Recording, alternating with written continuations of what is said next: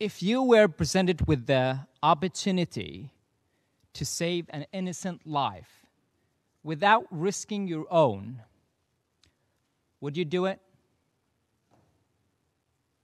Most people would.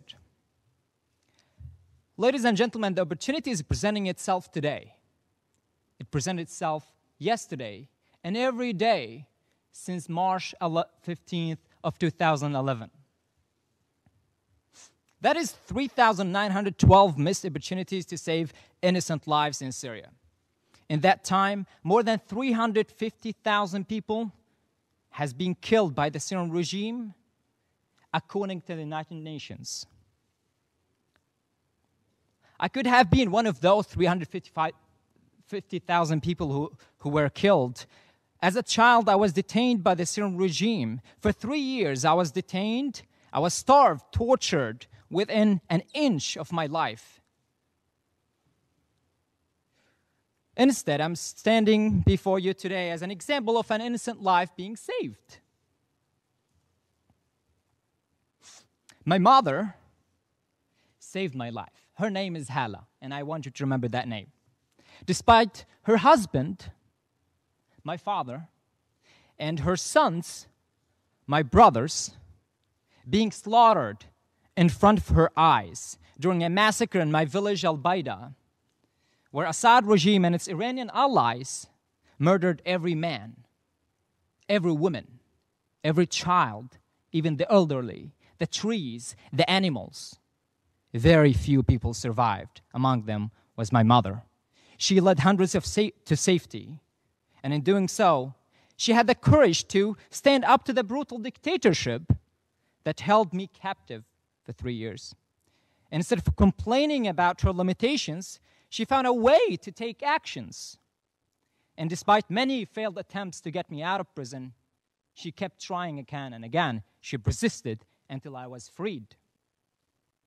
Her actions may seem like an isolated event, but I believe that by saving me from prison, my mother set an example of how we all must act to stop the Syrian regime from taking more lives and hold its leaders accountable for the countless lives it has already taken. It does not require a miracle. It just requires courage, action, and persistence. During my time in detention, specifically in Branch 215, I was tasked with numbering the dead human beings, including those of my own family members, in a room where they collected all the dead bodies. During these horrible years of my life in Assad prisons, there was a single month, one single month, where it was different. There was less torture. I even numbered less dead bodies. We get more food. I was surprised. But after I was released out of prison, I went back to the media to check what happened at that month. And it was this action, this stop of torture and allowing the food to enter was after the public release of the evidence called the Caesar file. The guards feared that they will be actually held accountable. Unfortunately, the world turned away and the machinery of death continued. So it was only 1 month.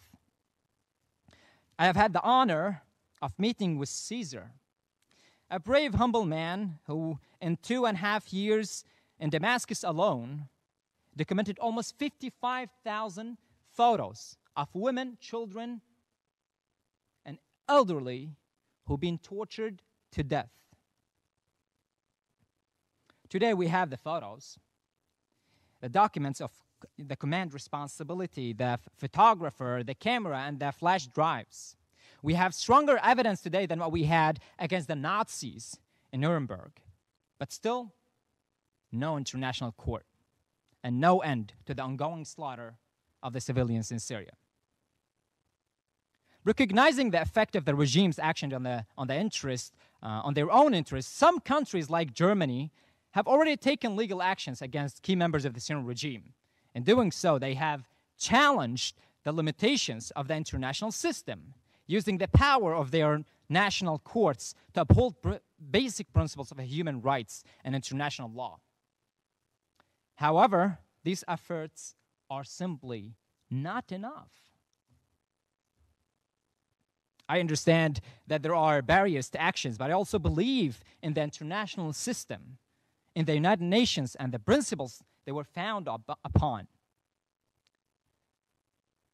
Ladies and gentlemen, today more than half of the Syrian population are displaced inside and outside the country. Well over 350,000 people have been killed, and hundreds of thousands remain in Assad political prisons.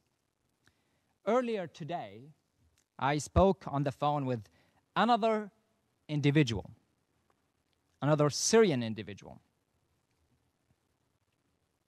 who I'm honored to call actually a friend of mine by now, whom from 2011 to 2017 was tasked by the Assad regime intelligence services to bury civilians murdered from Damascus and around Damascus.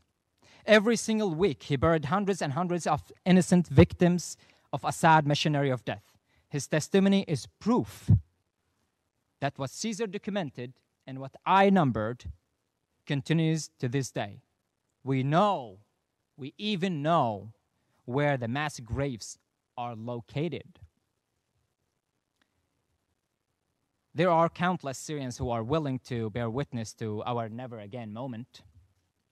The United Nations, I think, should support organizations like the Syrian Emergency Task Force and other organizations that have been working and documenting the war crimes in Syria and work on to support the prosecutions. And the United Nations should support the mechanisms that exist, like the IIIM, that actually being provided and documenting the most brutalities of the Assad regime. As long as the international community is not an option to pursue national effort for the pursuit of justice and accountability, these organizations need to be supported, and we should support the establishment of a court that can serve the same purpose. Because the people I numbered, including my best of friends and my cousins who died with me in prison, the people that Caesar photographed, and the people that the grave digger, to the lack of name that describe his responsibility, the people who he buried they all gone. My family, my father and my brothers were massacred. They are gone.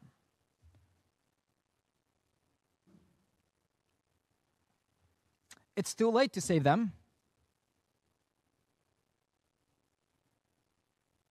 The victims of the many chemical weapons attacks that happen in Syria by the Syrian regime, they are gone. We can't save them. It's too late to save them. But there are millions that can still be saved. And that is my biggest ask to you, that you save them, that you stop the ongoing crimes, that you stop the killing in Syria.